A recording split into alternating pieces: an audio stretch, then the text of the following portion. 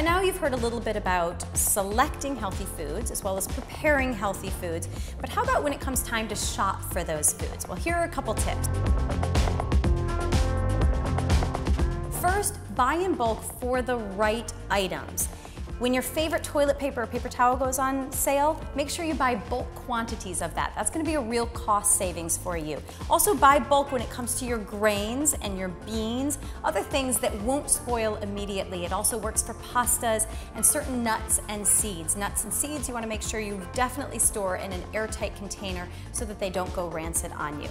When it comes to shopping your farmer's market, this is a way that you can really save some money. Buy what is in season and is probably less expensive than what you would pay for it at the grocery store from your farmer's market, bring it home and throw it in the freezer. It's been proven that fruits and vegetables lose no nutritional value when they're frozen, so it's okay to go ahead and buy extra amounts of blueberries when they're ripe and in season. They're so delicious and they're way less expensive at that moment than they will be 6 months from now if you try to buy them from the grocery store. Same thing for things like winter squash and pumpkin. When you go to the grocery store, shop the perimeter of the store first. Here's why. All of those freshest, healthiest for you foods are around the outside of the store. Think about it. The produce department, the dairy case, the deli meats, they're always around the outside of the store. So shop that area first and then go to those interior aisles where you will find more of the packaged prepared foods. Then, when it comes to your packaged foods, this is a great place to shop Thrive Market, where everything will always be 25 to 50% less than what you would pay in the supermarket.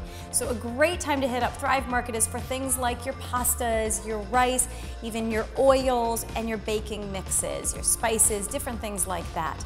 Then, before you even go to the grocery store, do a little meal planning and make your list. If you go into the store without a list, you are most likely going to have a couple impulse buys.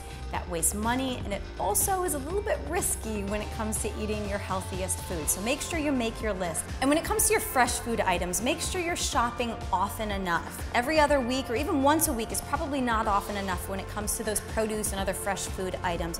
Really get in the habit of hitting the grocery store every couple days so that you eat up your fresh food items and then you go shopping for more and you don't end up wasting as much. There's a whole separate video on that. Make sure you check that one out. Because remember, this is not just about saving you time or energy. It's also about doing this new healthy lifestyle on a budget. So it's about saving you money, but mostly about shopping for you and your family's health.